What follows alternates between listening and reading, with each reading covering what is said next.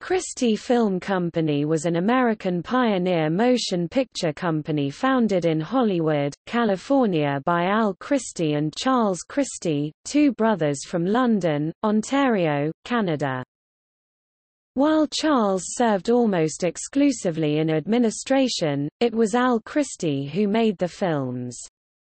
Al had worked with David Horsley at his Centaur Film Company in Bayonne, New Jersey and moved to California on October 27, 1911 to run Nestor Studios, the first ever motion picture studio in Hollywood. The firm closed in 1933. The Christies in Hollywood. In June 1912, Nestor Studios became part of the newly formed Universal Film Company and Al Christie was put in charge of the comedy companies.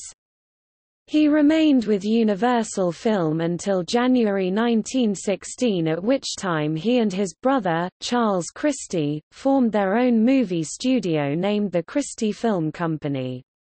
The two rented facilities from Universal at Sunset Boulevard and Gower Street, the place where Al Christie had first started in Hollywood.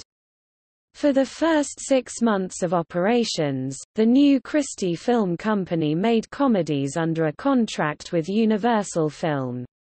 In July of that year, the company began producing other comedies to sell to the independent distributors, and their immediate success was such that they were soon able to finance the acquisition of their studio property. Within a short time, the Christie brothers doubled their stage capacity and constructed a film laboratory equipped with the latest in technology. Unlike some of the over-the-top comedies being produced at the time, Christie Studios emphasized situational comedy that sometimes featured showgirls in skimpy costumes.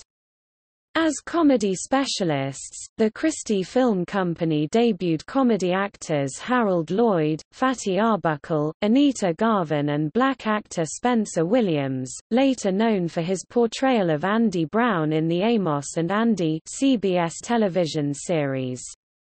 The innovative Christie Company began issuing Film Follies, a magazine advertising the latest films and events at the studio. In 1921, Canadian Mary Pickford was a driving force behind the creation of the Motion Picture Relief Fund, an organization designed to help actors who had fallen on hard times.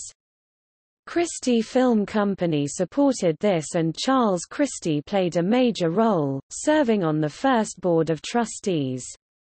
By 1922, the brothers were so successful that they set up Christie Realty Corporation with $1 million in capital stock.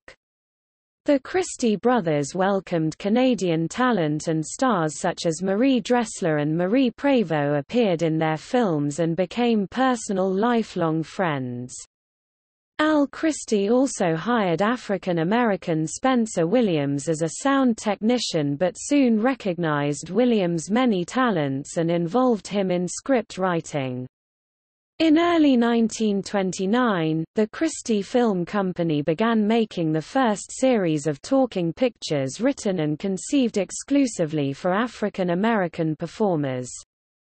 They produced a number of comedy musical shorts that featured an all-black cast from the Lafayette Players Stock Company out of Harlem, New York.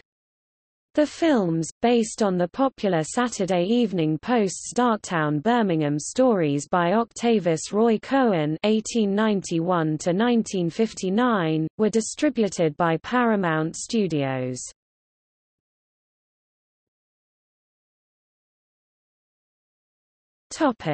Demise of company. However, the stock market crash of 1929 and the ensuing Great Depression devastated many businesses, and in January 1933, the Christie Brothers companies went into receivership and their studio assets were acquired by another large film-making company.